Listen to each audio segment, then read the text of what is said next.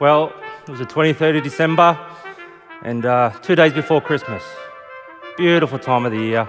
You look outside, you can see the Christmas markets and everyone's going out to, buy something for Christmas. And, it's freezing though. It's 0 degrees, temperature's falling. That's okay, you're inside, toasty and warm, sitting on the couch. And we look outside and just to top it off, the snow begins to fall.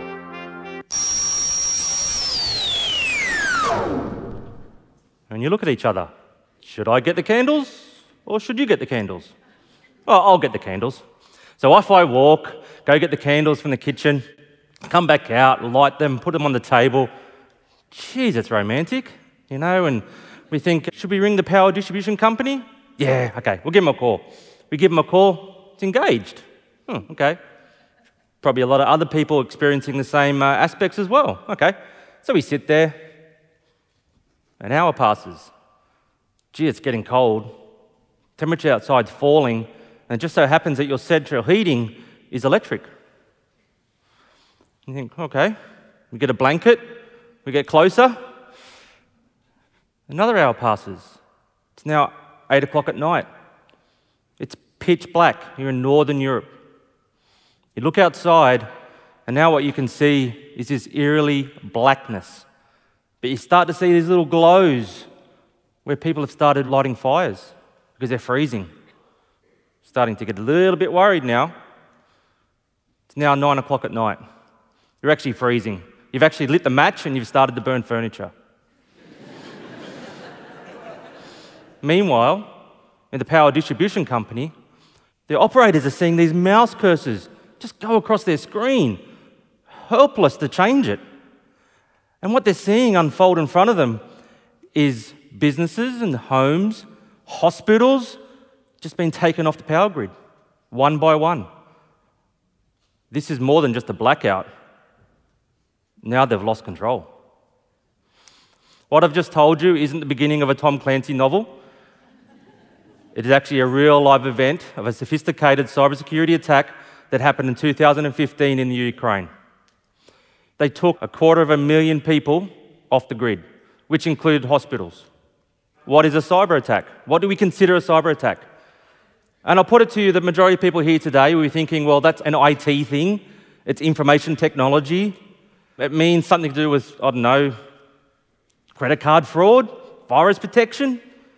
That was that time where I actually did think that I had Nigerian prince that actually did have money to give me, so I clicked on it. And in that arena, the worst case scenario you're probably going to have is you're probably going to lose some money, you might lose some data, but it's not normally fatal. Unless you're involved in a certain online dating application and you got home and your partner found out, it might have turned fatal then. But in an operational technology domain, this is where we're talking about utilities, our oil and gas. In that arena, things can get fatal very quickly. All I have to do is start changing some sensors remotely in the comfort of my own home and start causing gas explosions, start poisoning water, all from a distance. So you're probably thinking, oh, is this real? I haven't really heard of this. Yes, it is real. It's happening all the time. What you find, though, in this arena, in the operational technology domain, all these attacks are linked to major corporations. And the last thing that they want to do is put up their hand and say, you know what, we've been a victim of a cyber attack. Because guess what happens? The other cyber criminals out there go, oh, there's a soft target, I'm going to go attack them. And so they keep it to themselves. They work on the principle, if we can contain it, it won't escalate.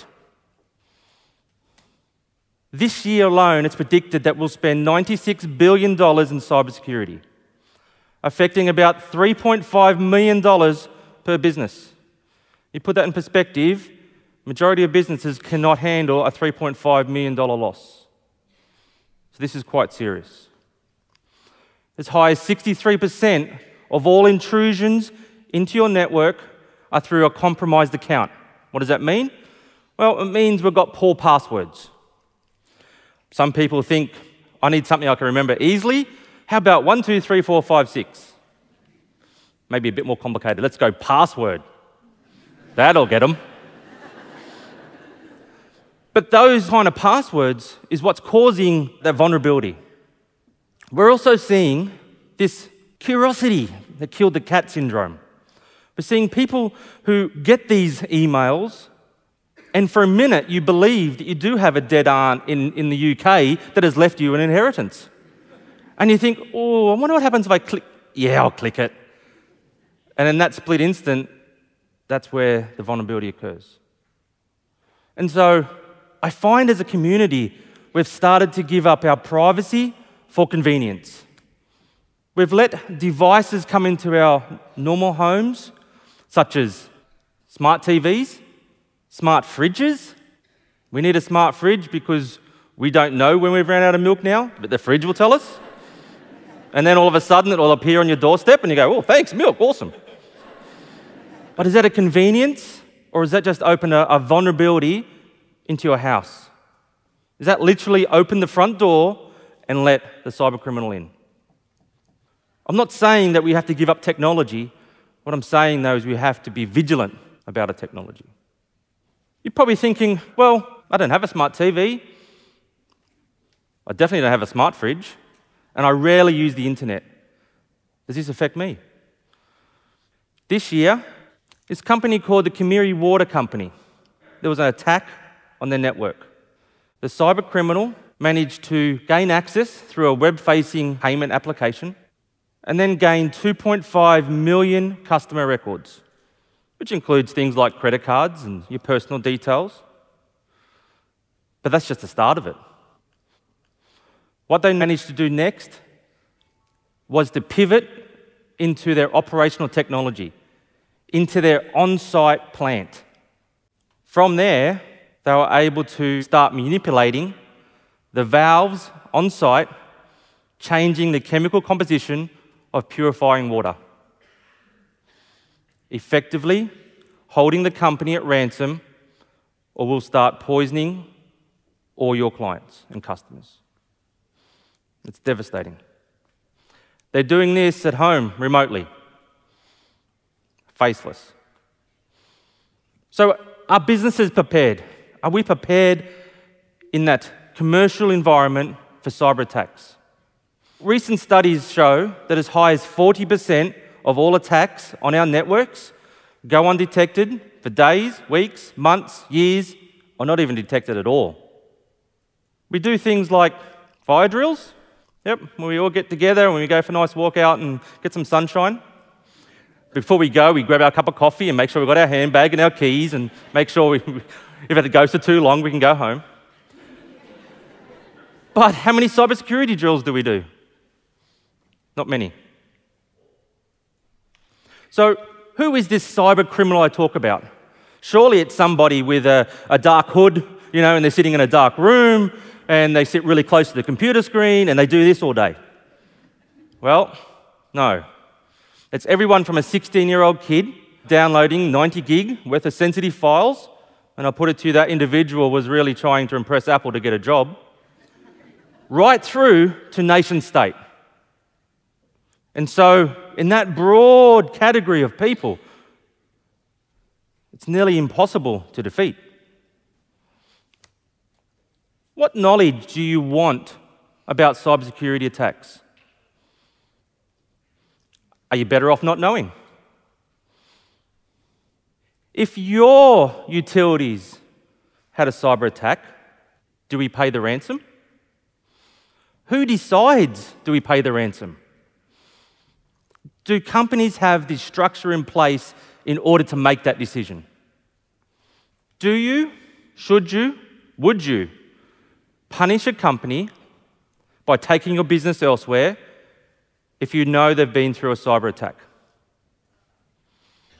Our complacency opens up the doors and creates the vulnerabilities that the cyber criminal is looking for.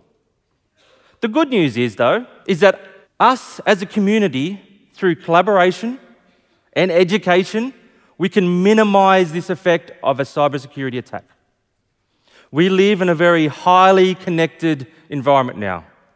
We've got this lovely device called the internet, which is great to be able to go online, do online shopping, but it also creates a point of about 32 milliseconds from the furthest part of the world to the other furthest part of the world. So in this changing landscape, we really need to unite and understand our collective responsibilities in able to defeat this cybersecurity threat. And then maybe, just maybe, we might be able to keep the lights on. Thank you.